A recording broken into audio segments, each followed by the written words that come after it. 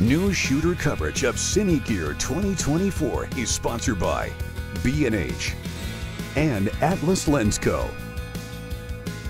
Eric Nason with Newsshooter.com, and we are at Cine Gear Los Angeles 2024, and I'm with Danny at SmallRig. How's it going, my man? I'm great. How are you, man? Oh, really well. You showed me a few really cool products today, Yep. and I really think this one's new and cool. Tell me about this new light. Yeah, we're really proud of the direction of our lighting department right now. Really awesome new design on our 220 light, our new series of lights.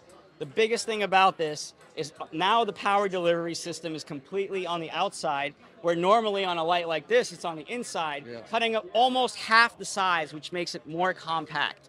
Not only that, the V-mount ballast is built directly into the back of the light and into the AC adapter. So this is the AC adapter, but it's removable. It's on a V-mount. Oh, very nice. You want to make it portable, here's your V-mount battery, your 212. You'll get about 45 minutes of juice out of this. There you go. Done. Yeah. So that you don't have to have you don't have that big brick hanging on the floor to trip on. It's all built in right on, attaches to like a V-mount battery. New, cleaner design, smaller, great silent fan, as all of our lights have. Easy to use. You know, we're really, really happy with this one. What's the Kelvin range on the light? So this one goes 27 to 6,500 Kelvin. And as far as our other 220 goes, same specs as the CRI and TCRI goes, CRI 96, TCRI 97.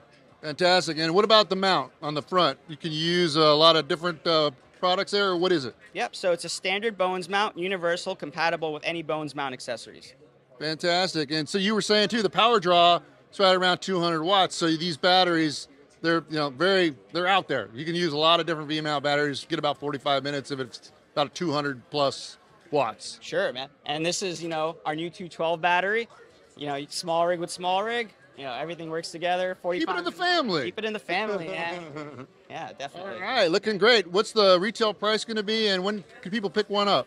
So we're looking at early fall, maybe September, and we think it's going to map for about $329. That's a bargain. Sounds great. Thank you, Danny. Appreciate you. Thank you, man. No problem. Have a great show. You as well.